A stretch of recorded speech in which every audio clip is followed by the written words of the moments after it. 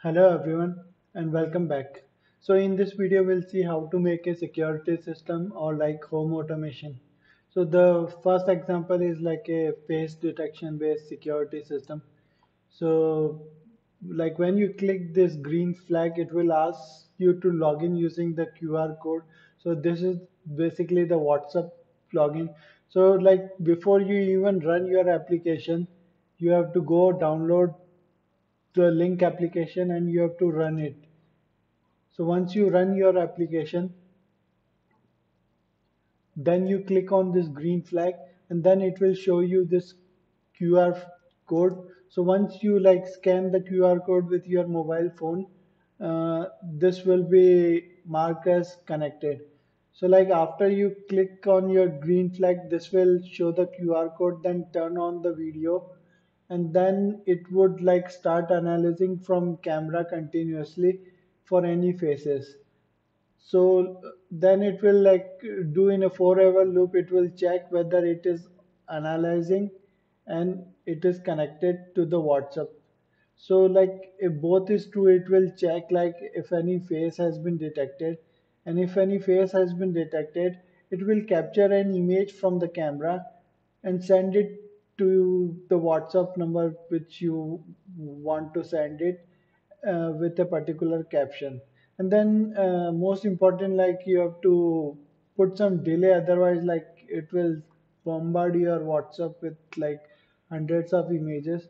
So like after it sent one image, just wait for 2 seconds and then again like check whether again some has been detected.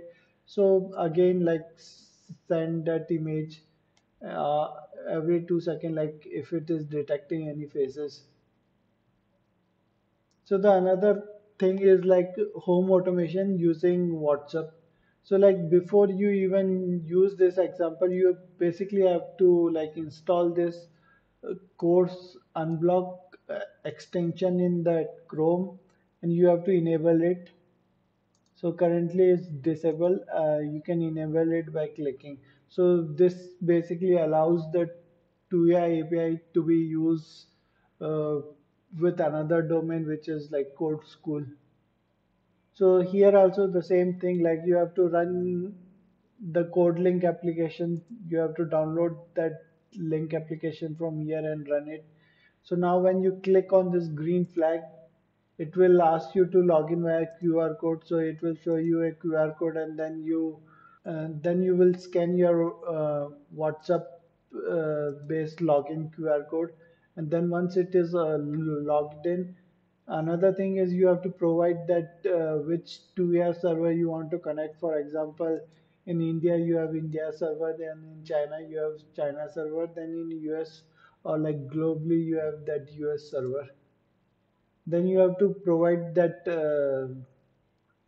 key, access key, and the secret key. So from where do you get these things? So I cannot go into much detail, but basically you have to go to this iot.tuya.com, and in the cloud section development, you have to create an application. And when you click on that application, it will show you that access client ID and the secret ID. So basically here you have to create that cloud project. So once your cloud project is created, it will give you that access ID and the secret key for that thing. In your service API, you need to make sure you have authorized all this particular APIs. And in your devices, you can go to link to your app account, and there you can actually link your uh, to your smart tap kind of thing. And in the all devices, it will show you all the devices with their device ID.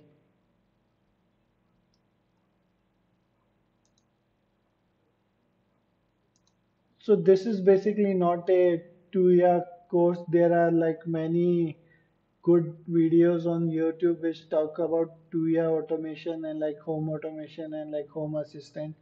I will not go much detail into that, but basically you need this key and ID and your devices need to be linked with that particular account, then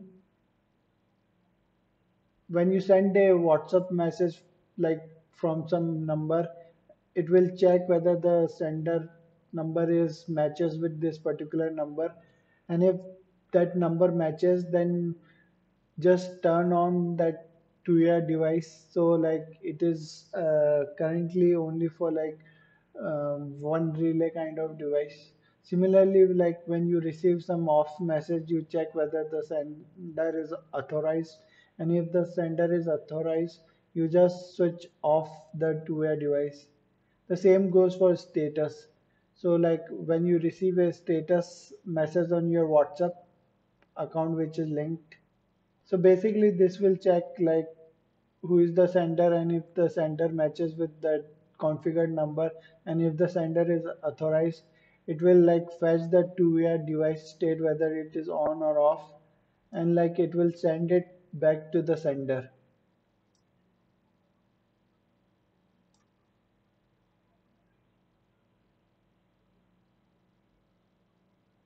So using our code school extension, you see how easy it is to design like security system which analyzes face and like send you real time detection reports on your WhatsApp, or like how to control devices using from your WhatsApp.